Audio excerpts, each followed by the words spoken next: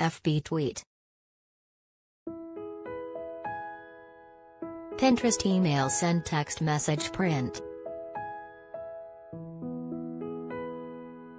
A man who allegedly set himself on fire at the Supreme Court Plaza in Washington, D.C., on Friday has died, People confirms.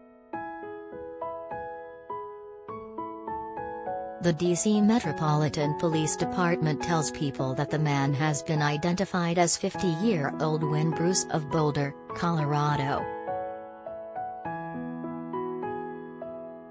According to a public incident report obtained by People, Supreme Court police witnessed the man light himself on fire in front of the Supreme Court building around 6 p.m. on Friday. Bruce was airlifted to a local hospital, where he succumbed to his injuries, according to D.C. police. The U.S. Capitol Police first reported on Twitter that a helicopter had landed near the Capitol for a medical emergency around 6:45 p.m. The department confirmed that the helicopter had left the area in a second tweet posted shortly before 7 p.m.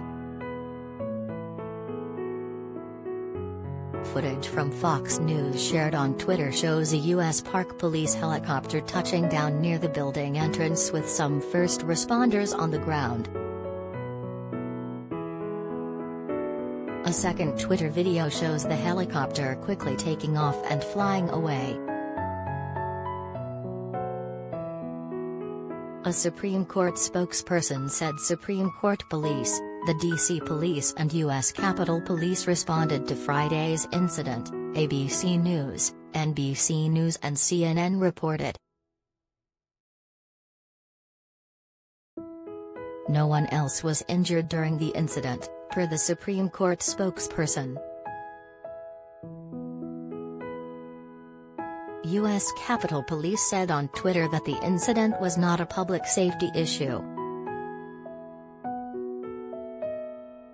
The area around the Supreme Court and Capitol buildings, which sit adjacent to each other on 1st Street in Washington, D.C., remained closed for further investigation after the person was taken away, per the spokesperson.